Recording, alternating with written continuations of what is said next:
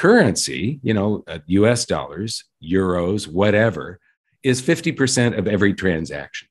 If they're controlling the quantity of currency in the system and the cost of that currency, the interest rate, that means that every transaction is being centrally planned. It's centrally controlled by these entities. We do not have a free market. We haven't had a free market in the United States since the Federal Reserve, the Federal Reserve Act was passed in 1913, but they actually opened their doors for business in 1914. That was the last time we actually had a free market in the United States. And every time they create a bubble that then bursts and collapses, they scream that the free market isn't working, and then they manipulate it twice as much as before, setting us up for a bigger bubble and a much bigger crash.